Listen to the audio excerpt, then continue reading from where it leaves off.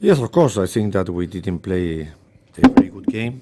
We ran a lot during the 90 minutes. We have a lot of possession of the ball, but we didn't have we didn't have creative ideas to try to find the space against a team that defend very well.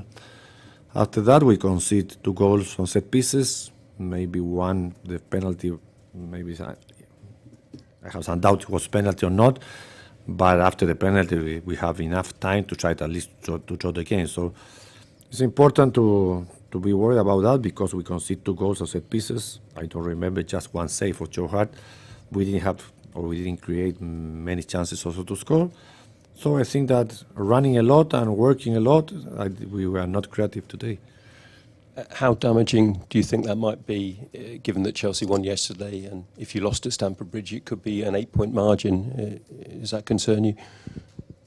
I think that the game that we must play in Stamford Bridge is a very important game. We must close the gap against 2 points.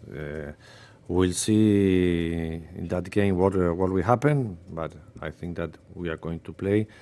I hope that we are going to recover the play in the way we are playing so far, except this game, I repeat. We run a lot and we work a lot and we are a very aggressive team without the ball, but with the ball we didn't have clear ideas.